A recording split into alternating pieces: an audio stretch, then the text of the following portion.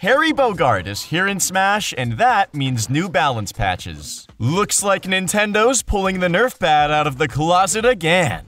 Wait, you mean no one got nerfed in 6.0? Oh, come on!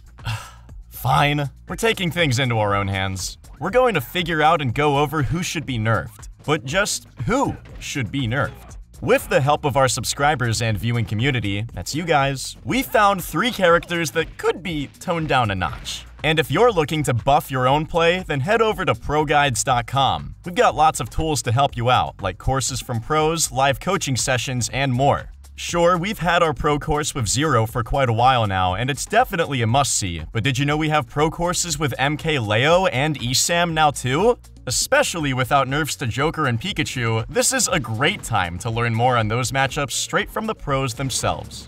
A little bit ago, we asked you guys here on our YouTube community page, and we looked into it ourselves and found 3 strong characters that are good contenders for nerfs. We also found that most of you guys would prefer Nintendo buff weak characters than nerf strong ones, so I'm sure you're all loving patch 6.0 right now. It's hard to know if any character in the game really needs a nerf, but these 3 characters often come up when we're talking about overpowered abilities. We're going to break down just what makes these characters so strong and some potential ways to nerf them. To assess strength, we're going to be looking at a mix of results and gameplay. And to assess how to nerf them properly, we're going to think about nerfs as having 3 goals. A nerf should make the game more fun to play, make the game more fun to watch, and make the game more balanced, obviously. So that means you don't want to hard nerf the hype parts of a character's kit. You also want a nerf to take away some of the character's oppressiveness and make them less miserable to face. And finally, you want the nerf to hurt the character, but not necessarily so much that they drop a full tier. Though, Snake and Palu, some of you probably want to see them nerfed into the land of Little Macs and Kirby's. But let's put that salt aside and think about respectful nerfs for even the most disrespectful characters. First up on the chopping block is Joker. Joker was the character you guys mentioned most, and it makes sense because he's absolutely one of the best in the game. With Tweak and Zachary picking up the character, there's just no getting around denying it anymore. Joker's pretty much got it all. You want results? Joker's got those. Whether it's MK Leo or Tweak or Zachary, Joker is basically a feature of top 8s now. It's gotten to the point where players are switching mains like it's late Smash 4. No, please, not the ladder combo! Sorry, I thought we were past this. As I was saying, you want good tech and gameplay? Joker's got that too.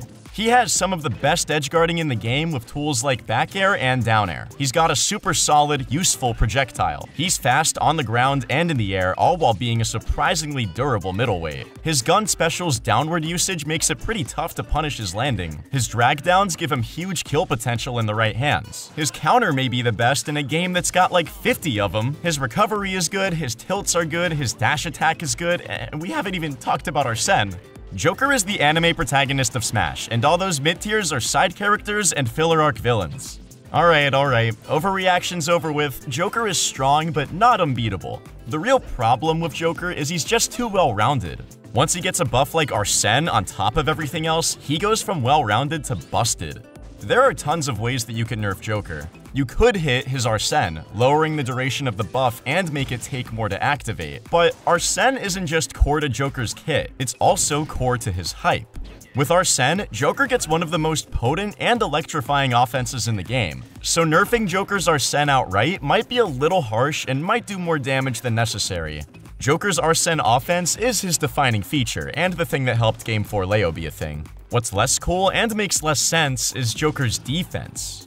Given Joker's strong offense, it makes sense to balance him out with a bad defense. But between his recovery, his down guns, and his counter, he's surprisingly hard to touch. Look at that down gun hitbox! You can punish that, but it's not going to be easy. Nerfing Joker's defensive tools makes more sense because it preserves the character's unique, fun-to-watch strengths while also making his weaknesses more meaningful so that he's less stressful to fight. He's got a lot of defensive options though, so which one should Nintendo pick? Out of all his defensive options, his strongest and most frustrating are probably his down guns. When Joker uses his neutral special, literally just called gun, in the air, he can shoot in different directions. When he shoots downward, he lets out a huge hitbox with small disruptive knockback that interrupts anyone attempting to juggle him. Even worse, the slight knockback works as a great combo starter. That means down gun not only makes Joker's landing hard to punish, but also makes it high risk to even try. The downside of nerfing gun is the gun can also be a cool offensive tool that leads to good edgeguards and combos. However, Nintendo could keep a lot of Joker's offensive pressure alive if they nerfed the size of gun's hitbox. By making the downward aerial hitbox of gun less wide and less long, they could make Joker's disadvantage more punishable without losing too much offensive firepower. Oh, and while we're talking about hitboxes, we should probably talk about Joker's Arsene form counter. It's also just a teensy bit too big. Honestly, Sakurai just needs to talk with whoever made these hitboxes. Nintendo could also tweak Joker's counter hitbox to bring it in line with other counters. A nerf here would make Arsene easier to edgeguard, especially with projectiles. It would also make it harder for Joker to edgeguard, but that's okay, because it would just force Joker to use any of his other great edgeguarding tools, which all look cooler anyways. With just the gun nerf, Joker would definitely stay in S tier. Joker mains would just have to deal with air dodge frame traps like the rest of the cast. With both the gun and counter nerf, Joker would probably still stay in top tier too, but there'd be a chance he'd fall lower in the list. We've talked maybe the strongest character in Ultimate. Now let's talk maybe the most annoying character in Ultimate. Palutena is a strong S-tier character that's so bread and butter that you see her succeed at every level and region of Smash. Though Palutena is popular, she does have weaknesses. Palutena struggles in scramble situations where an opponent is tech chasing her or hard pressuring her, especially when she's stuck in shield. And that's about the only area that she isn't goddess-like in. Her aerials are really good, her kill options are great, she has good range options, she can land pretty easily using platform cancels, and the list goes on. Most people don't really hate Palutena for all that. They hate her for her long-lasting multi-hit combos. Palutena has so many long-lasting multi-hit hitboxes that it feels like you're trapped in her combos for eternity. Peach may put on 60% in one combo, but at least it's over quickly. Despite all the hate, Palutena is a more balanced top tier, to the point where there's still discussion on whether or not she's a top tier. She's a strong pick that we see in top 8s all the time, but she probably doesn't need as big a nerf as Joker. If there is an area of her game that's weirdly overtuned, it's her grab game. Palutena basically has melee Marth's grab, and it's pretty gross. It's really gross when you realize how much she gets off of her throws. To some degree, Palutena's good grabs make sense because her grounded options aren't that great. They're all pretty laggy and slow for a top tier. A grab makes at least something about her ground game threatening. But her grabs don't need to be this threatening. So, to make Palutena more balanced, fun to watch, and fun to play against, Nintendo should nerf her back throw. Palutena's back throw is one of the strongest in the game. It is basically the personification of yeet! It also makes Palutena super dangerous when she's cornered and gives her a frustrating play pattern. A lot of times, you'll have a good lead on a Palutena only to chase her into a corner, get caught by a grab, and back thrown into oblivion. Palutena's back throw just doesn't need to kill as early as it does, especially when she already has good kill confirms off down throw and great raw kill moves. If Nintendo made her back throw kill a good 20 to 30% later, she'd feel less frustrating to fight, more fun to watch, and would probably still be top tier. Yeah, we know you want neutral air nerfs, but look, she needs that. It's like 70% of her whole shtick. Anyways, now we're on the last top tier to be nerfed, Snake. In this game, the Metal Gear rep is more than just solid, he's really darn good. Snake is the top tier a lot of players want to nerf too hard.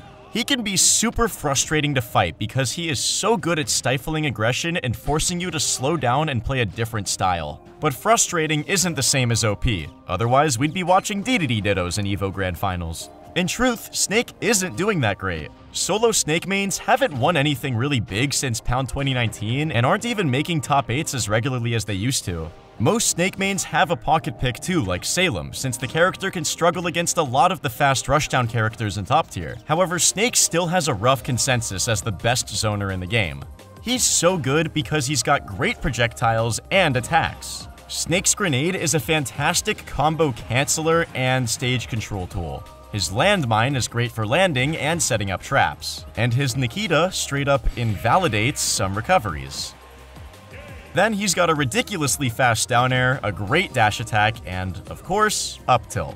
On paper, Snake looks crazy strong. The thing is, Snake has one of the worst landing states of any top or high tier. Snake's heavy weight makes him pretty easy to combo and juggle, while all his aerials aren't that great for defending himself when launched. He can use his C4 and his grenade to help out, but that still puts him in a bad spot where he could be frame trapped or in the corner. When Snake is in true disadvantage, that means no traps, no grenades out, enemy right in his face, there might as well be an exclamation point right above his opponent's head because they're about to expose him. Even though Snake tilts a lot of people, he doesn't deserve super hard nerfs. The main offenders in his toolkit are his grenade, up tilt, and Nikita.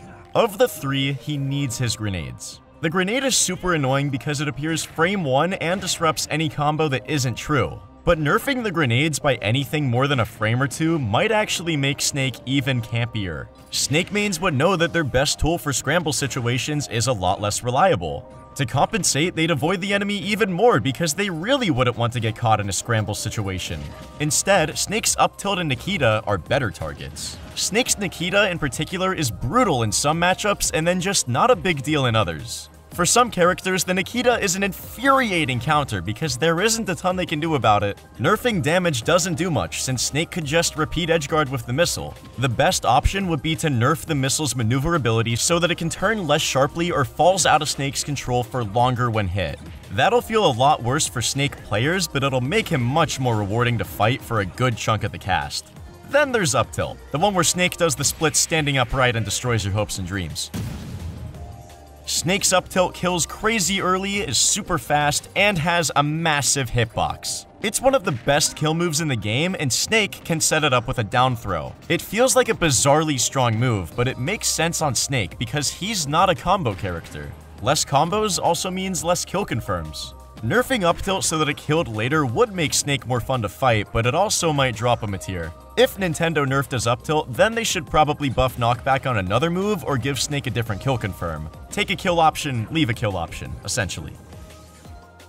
Alright, that concludes our list of 3 characters that we think could use a few small nerfs. What do you think? Did we hit the nail on the head? Did we not go hard enough? Should we just buff everyone until everyone dies in one hit and the game becomes dive kick? Let us know in the comments, and thanks for helping us make this video with your feedback.